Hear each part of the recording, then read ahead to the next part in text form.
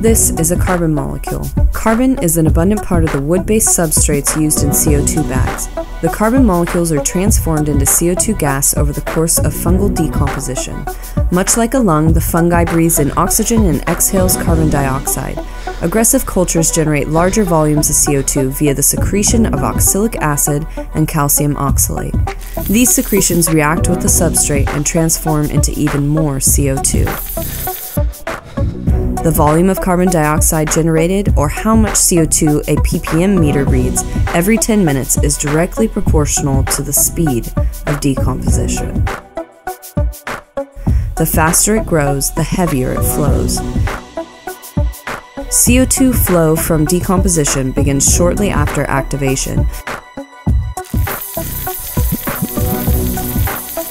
and continues generating CO2 rapidly until fully colonized.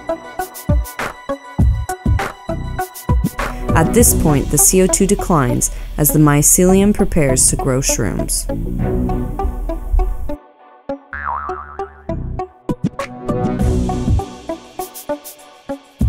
Then one day, a gardener named Donnie figured out how to separate the live culture from the sterile substrate in the same filter patch bag, creating the first real CO2 bag with customer activation technology.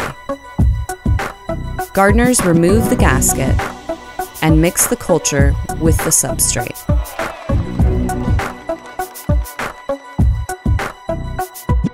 All the other bags come factory activated, cultivating CO2 before you buy them.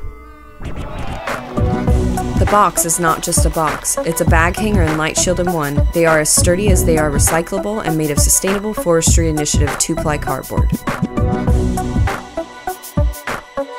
Don't be fooled by has-been CO2 bags of the past. Demand the best. Demand MyCO2. The real CO2 bag.